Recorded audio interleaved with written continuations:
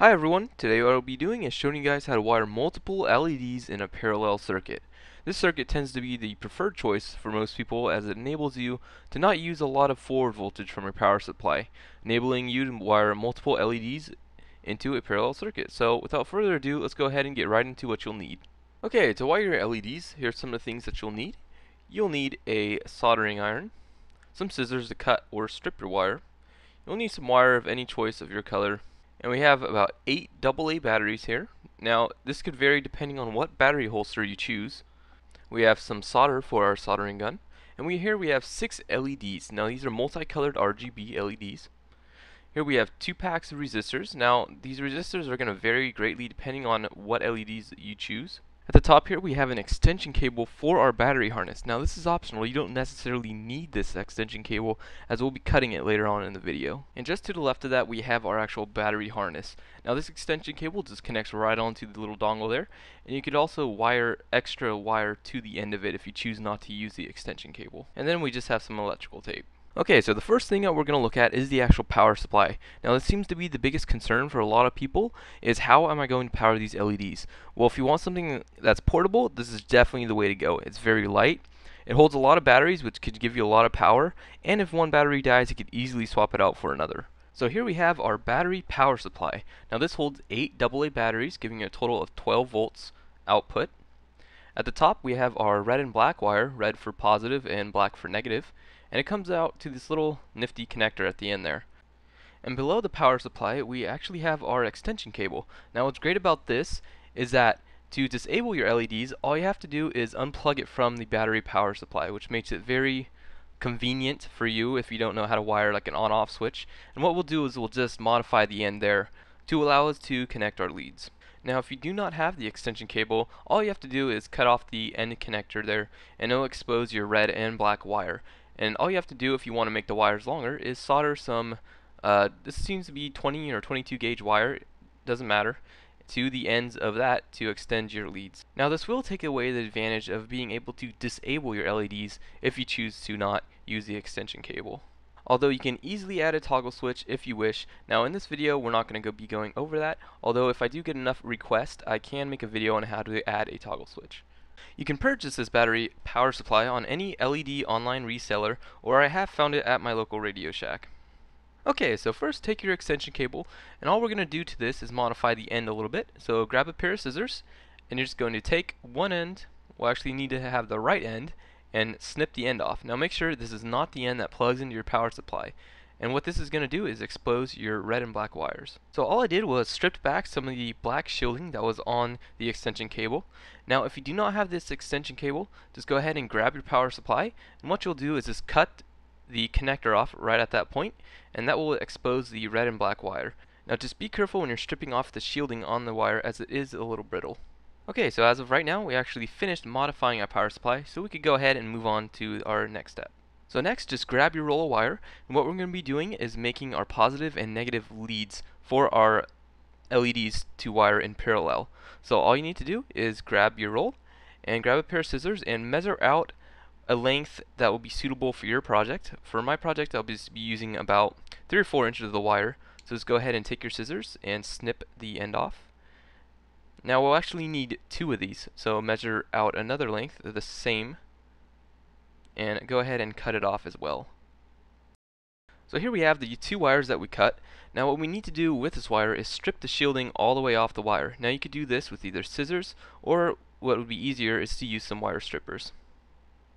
So if your wire starts fraying, such as this, what we need to do is straighten it back into a straight line. So all you need to do is grab the wire and pinch the tip of it and just slowly twist. And what this is going to do is twist the wires back into a straight line. So here I have the 2 wires fully stripped of their shielding. Now this is probably the most difficult part of this project. If you could find some wires that have already been stripped of their shielding, then I definitely would go for those, as it's going to save you a lot of time.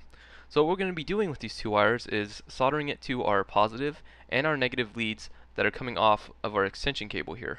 Now this is going to give us power for our LEDs and a way to mount our LEDs in parallel. So before we solder our leads to our extension cable, we need to add a resistor.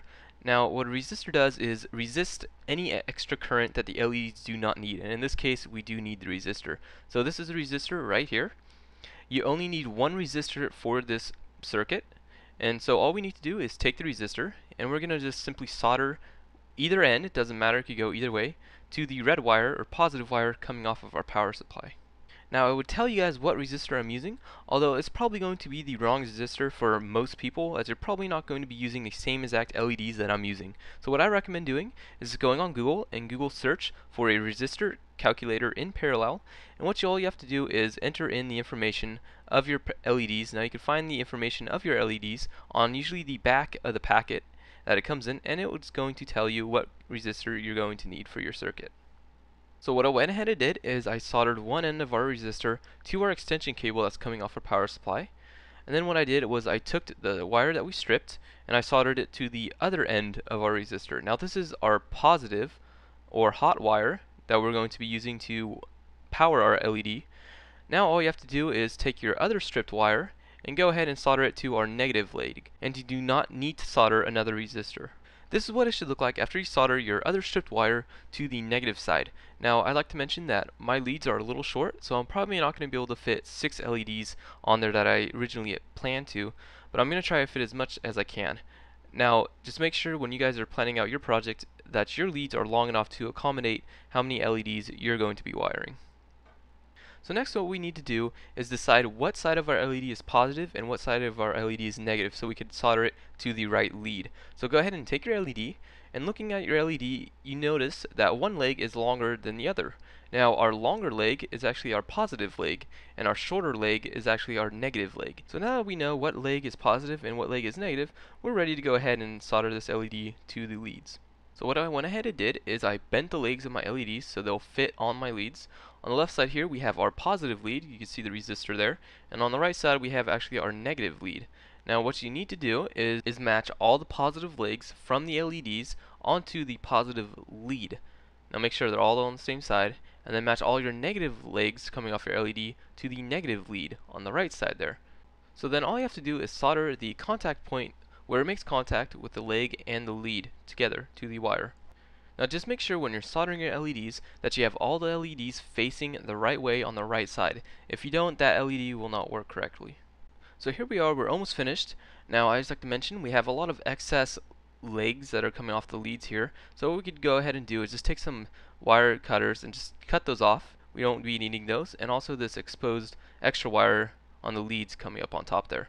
Now, last thing what you want to do is cover all this exposed wire with electrical tape. That way, if one wire touches the other side, it will not short out your LEDs. So here I went ahead and covered up all the exposed wire with the electrical tape, and we are basically done. All we need to do is put batteries in our battery power supply. We're ready to connect it in and see if it works. And that concludes my video on how to wire multiple LEDs in a parallel circuit. I'd like to thank all you guys for watching. Please comment, rate, and subscribe for more in upcoming videos. Thank you.